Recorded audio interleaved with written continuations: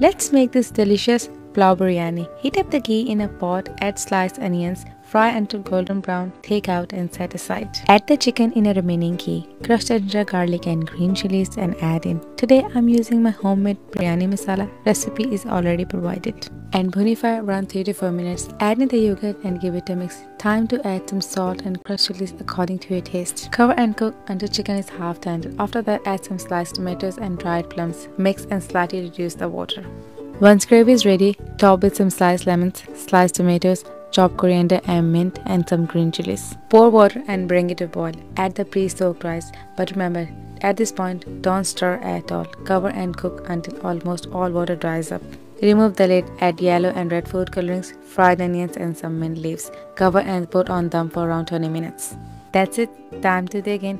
You can see the rice is all separate and fluffy. Thanks for watching. Enjoy. Chase the flavors.